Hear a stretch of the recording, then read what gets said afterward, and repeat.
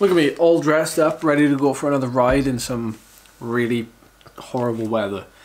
Although, I'm not ready yet, obviously. By the way, Scott, your mug is wearing... We are 2 weeks into wearing the Ultra Human Ring Air that I have here. I just got my 2 or 3 week insight analysis through their app. It was really interesting to see how, when I first had this ring, I first started wearing it the first week, I wasn't actually training. And my metrics were like pretty good, like my sleep, my movement, like everything was fairly like. Then the second I started training and throwing in that extra workload and that stress, my word, like I was struggling to get to sleep. Like I was actually sleeping for a lot less, even though I was more tired, so I wasn't recovering. And it all just had like a real knock-on effect until now, which is like 2-3 weeks afterwards. I'm back into some sort of routine and everything seems to be on the upward trend again. In other news, I went for a gravel ride the other day. I'm actually going for a gravel ride again today, but solo. We did a little bit of exploring. We headed towards Swansea, went over the Gower. We bumped into a really nice Italian gentleman who was like talking to us about our bikes, you know, how much they cost, and what sort of pressures and tyres we were running. And he was a keen cyclist, just hadn't done any off-roading or like multi-terrain riding. And maybe we've converted somebody, but it was good to bump into someone who showed a genuine interest in what we were doing. And we headed to the beach. We had a really rocky descent down into this sort of like really secret area that I don't think many people know of, called Pwll. And we did have to do a fair bit of hike-a-bike to get out of there, I must admit. So it was a bit of a disaster on my part planning the route to go all the way down there. But it was good fun. We had like muddy, sloppy trails. We had some really gnarly, rocky sections. We had like coastline. We had strong winds. We had big puddles. And we even crossed a golf course at one point that I wasn't recording because we were crossing a golf course. Now, the last time I came down here, there's a lot of horses that have been down here. Is this a cliff edge? Not quite.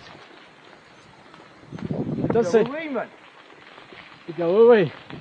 You should have done that.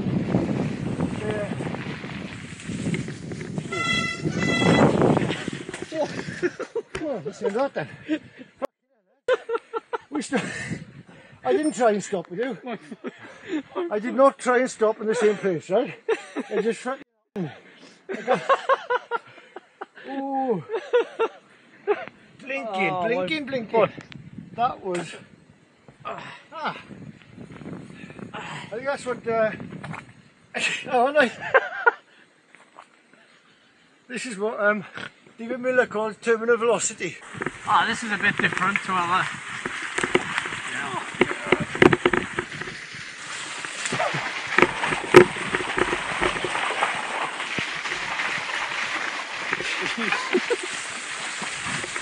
In slightly different news, Hexis Live have just brought out a new update to their software for coaches. It's the nutrition app that I've been using, which I can now use as part of my coaching packages. They already work with Trinity Racing, if you've heard of them, and the Q36.5. I don't even know if you say the 0.5 or did you just say Q365? They work with a bunch of rugby teams, but specifically in cycling, it's quite important to obviously periodise your carbohydrate and obviously make sure you're getting enough energy in, full stop. The coach app is pretty cool. I am definitely getting some use out of it already. Actually, some of you might not know that my primary source of income is actually cycle coaching. And I've been helping riders now for almost a decade, from elite level racers, hill climbers, challenge seekers. Now, if you follow this channel for any length of time, no doubt you'll have seen how passionate I am about health, fitness, and just cycling in general. And one of my favorite things about cycling is that you can periodize and plan and really nail down a strategy for trying to achieve a goal. You'd have seen that countless of times on this channel, of course, but the whole behind the scenes just appeals to me. And that's why I've always loved coaching, for a variety of different reasons, but specifically that one reason that applies to my own cycling is the planning the execution and the preparation that is involved. I only mention it because I've actually had 1 or 2 messages recently asking if I do coaching or mentorship or training plans, one-to-one, custom built, and the answer is yes. So if you're interested, send me a message, email me, I'll leave the details down below and I will send you more information. Wait, that sounded like an ad. I probably have to, do I have to label this paid partnership now? I probably do, don't I? Well, that wasn't a bad ride. Just under 2 hours, 38 kilometers, 800 meters of elevation gained, and normalized power of 210. So I've got to make some food now, which I have to tell you about because it's an amazing recipe called honey garlic shredded chicken done in the slow cooker.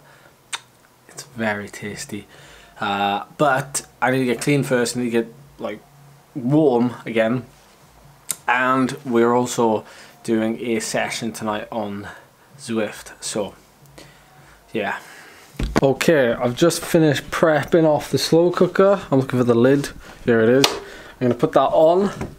There is the chicken, sticky chicken. That's gonna go on for 4 hours on high. The recipe is from this book called Bored of Lunch, the Healthy Slow Cooker book by Nathan Anthony.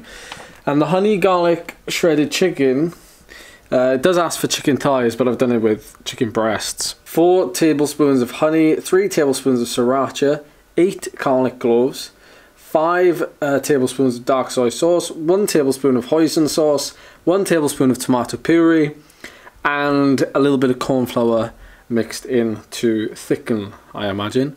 And then to serve, you basically serve it with some spring onions to garnish, and you can have it then in like, I don't know, maybe like a sandwich, or we're gonna probably have it with some white rice after we jump off the turbo later. Alexa, set timer for 4 hours. Where's the thing? What thing? This it. Yeah. Woo! Oh. It's not fully absorbed yet though. Come on, look. It smells so good. This is steamed up. Yeah, we want a bit of sauce to go with the rice though. It's all sticky. Is this your favourite slow cooker recipe? Definitely. 100%.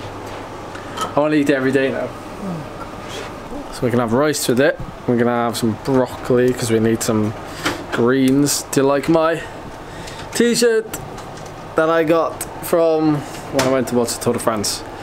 And I had to fight it. Didn't I have to fight someone to get it? People just go nuts for these things. It's nearly see through now though. It's like stretched. Look how much it's stretched. Yeah, what's the It's like massive. I need to give some context. They throw these out of the circuses that follow around the Tour de France. The little vans and stuff, so that's why I had to fight people for it.